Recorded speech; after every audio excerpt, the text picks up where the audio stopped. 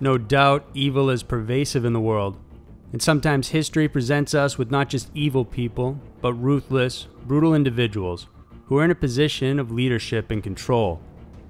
The people on this list are among the most controversial in our world's history. These are the 5 most violent world leaders ever. Number 5. Vlad the Impaler. Known for his panache for blood, Dracula has been the subject of countless movies, books, stories, and more. First mentioned in author Bram Stoker's novel in 1897, this fictional figure is actually based on a terrifying prince who also loved the sight of blood. Vlad III, and later known as Vlad the Impaler, was the Prince of Wallachia. Born in 1431 in Transylvania, he was the son of Vlad Dracul, then ruler of Wallachia. When he was 11, Vlad III was held as a political prisoner before eventually being released years later. By then, his hatred for the Ottoman Empire surged, and his later actions soon solidified his image as one of the most brutal leaders that ever existed. The Impaler was known for his gruesome and ferocious tactics. During his reign, he sought to create a balance of power between Hungary and the Ottomans, while at the same time keeping his kingdom independent. First, he knew he had to consolidate power in his own principality, so Vlad decided to invite all the boyars to a banquet. He then had his guests stabbed as they drank and dined, and ordered their twitching bodies to be impaled on poles.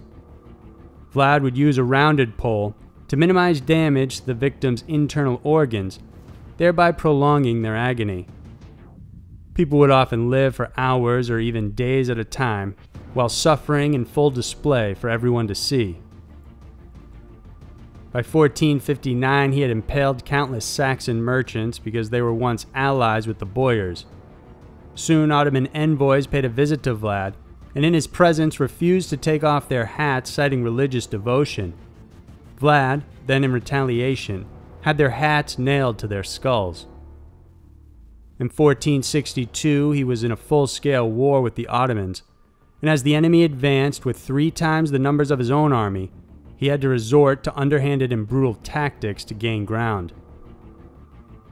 Vlad took refuge in the Romanian forest and sent soldiers to poison the wells, burn crops, and ordered diseased men to mingle with the advancing army in hopes of infecting them. In one of his more successful campaigns, he writes to an ally, "I have killed peasants, men and women, old and young, who lived where the Danube flows into the sea.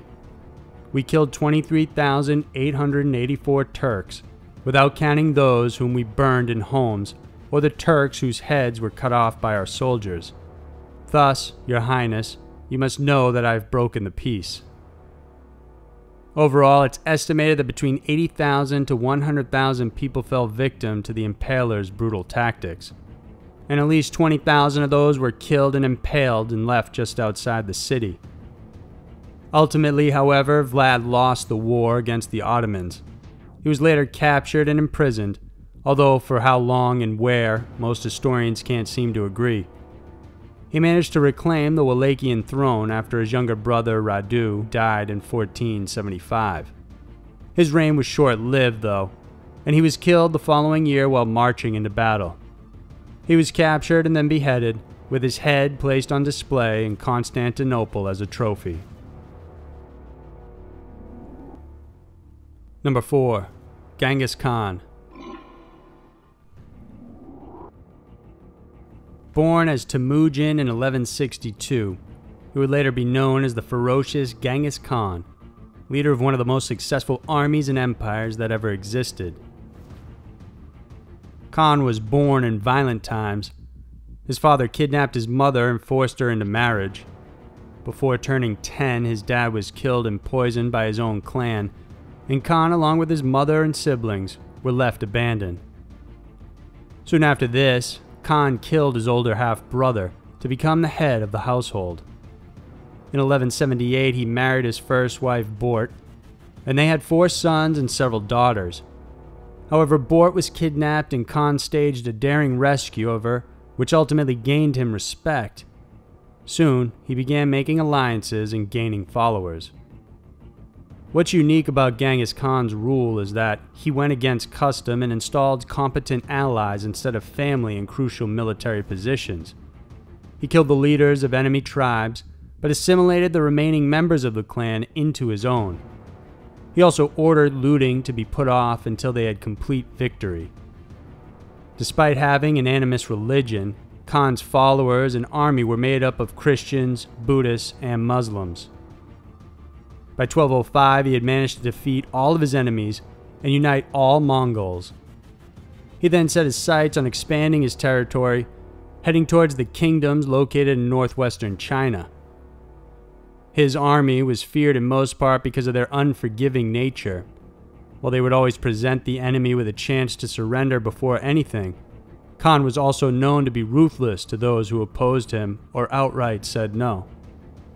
In one instance, a city not only refused Khan's peace offering, but also ransacked the caravan that he had sent in hopes of establishing a trade route with the area. Khan was so upset by this that he wiped out the entire city, including the entire civilian population, and poured molten silver down the eyes and throat of their leader. In another instance, the Mongols got brutally creative while following their ancient rule of never spilling noble blood. While invading through parts of Russia, they captured several nobles, and since they weren't allowed to stab them or kill them in a way that would spill their blood, they instead laid their enemies underneath several wooden platforms, and then they stood on top of them, ultimately crushing them to death. Unbelievably, it's said that Genghis Khan's reign came at the cost of 40 million lives. Historians believe that during the rise and reign of the Mongol Empire, there were so many deaths that they reduced the Earth's population by 11%. Even in death, Khan was a ruthless killer. He died when he was 66 years old, but before he passed, he gave orders to make sure his grave would remain a secret. He ordered the caravan of his funeral to kill every single person they came across, so that no one would ever know his final resting place. Number 3. Attila the Hun. Branding himself as the Scourge of God, Attila the Hun was born in Hungary around 406. He became a feared name during the 5th century when he led the Hunnic Empire to devastate the lands of the Black Sea and several key areas of the late Roman Empire.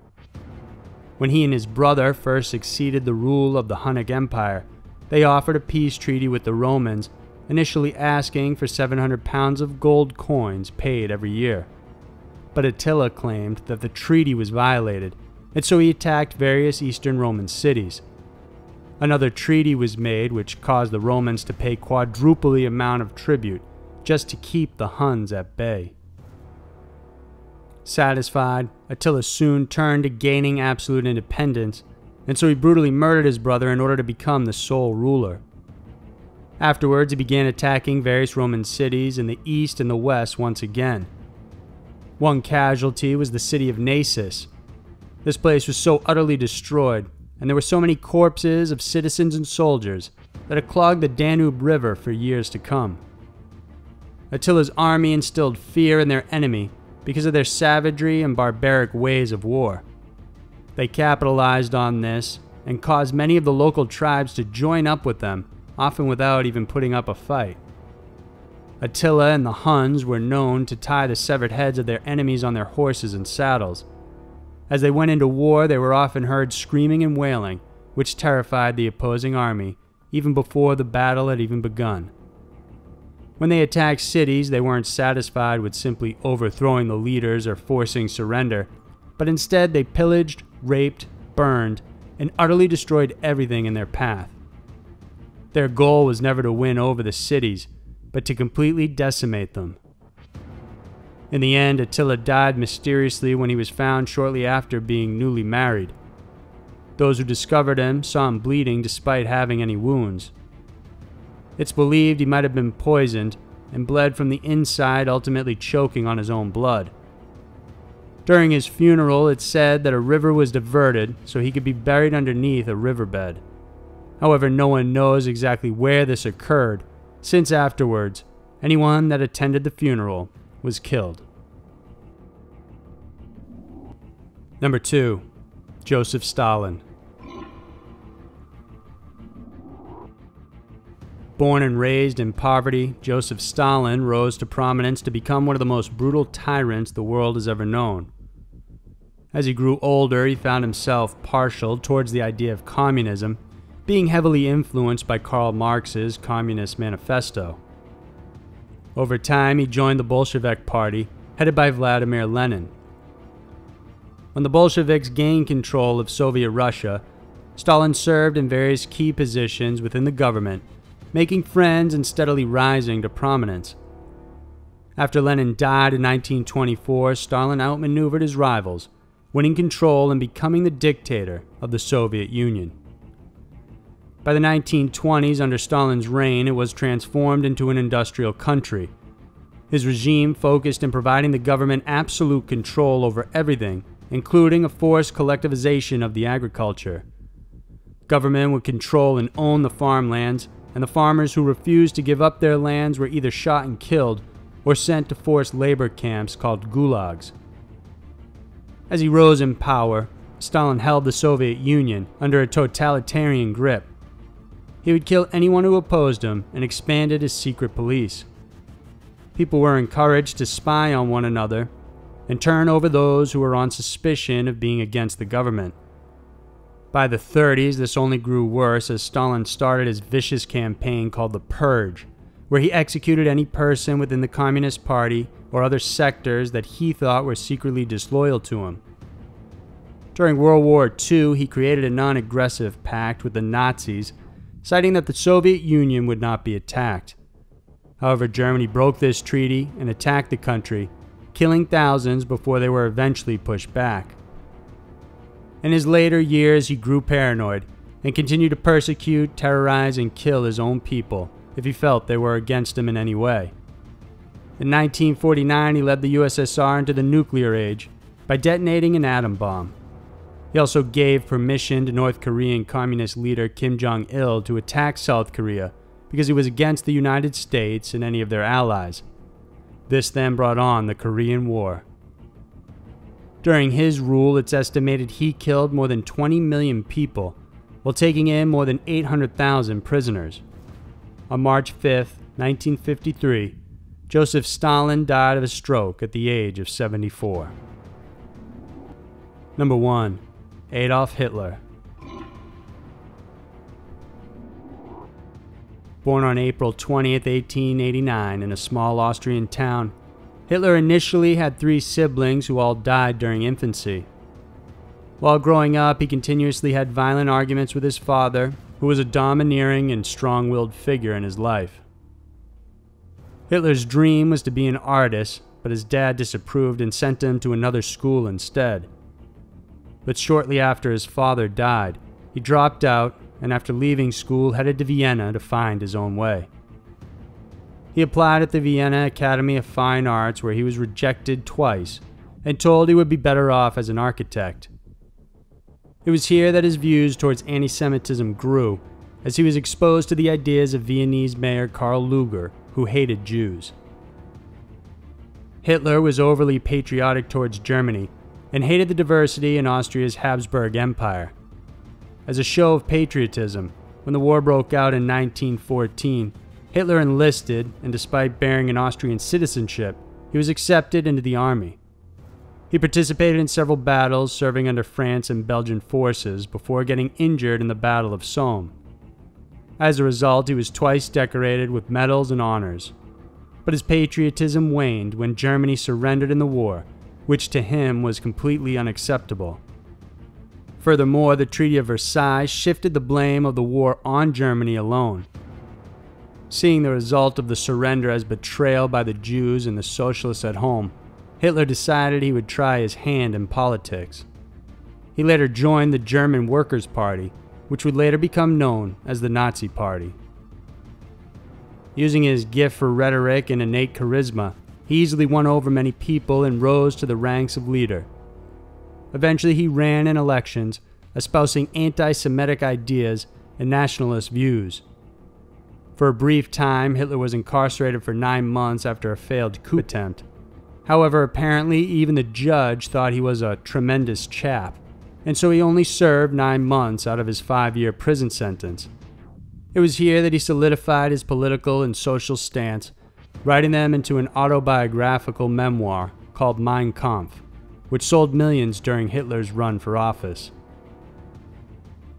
By June of 1934, after steadily taking the Nazi Party higher up in the government and seizing control of much of the military, Hitler finally reached the rank of Führer. Now he began putting his ideas into place and started segregation against the Jews and also expanding the Nazi territory. During his rule, Hitler performed some of the most heinous acts against humanity. More commonly known as the Holocaust, he prohibited sexual relations between the Aryan race and the Jews. This then expanded to gypsies, Negroes, or their bastard offspring. He then targeted children with disabilities and later on signed into Order Action T4, which was a euthanasia program for adults with mental and physical disabilities. By 1942, he had decided that the Jews and other undesirable races should be executed. Mass genocides were then set up using Nazi concentration camps. It was the same year that the notorious Auschwitz concentration camp was established and eventually expanded with satellite branches to accommodate mass deportees for killing and slavery. Within the concentration camps, people were often killed inside gas chambers using poisonous insecticides. Some were starved to death, experimented on, or forced to participate in backbreaking labor with the promise of freedom after doing so. Aside from the concentration camps, the Nazis also wanted to enact the Hunger Plan, where they would reduce the population of their conquered territories through starvation. By the end of it all, it's believed Hitler and the Nazis killed more than 11 million people in total, 6 million of which were Jews. On April 30th, 1945, at the age of 56, Hitler shot himself as enemy forces pushed in on Berlin. Those were the 5 most violent world leaders ever. Brutality knows no bounds, and just as these rulers have proven, it can be the most horrifying when leaders make no distinction between one human life and another.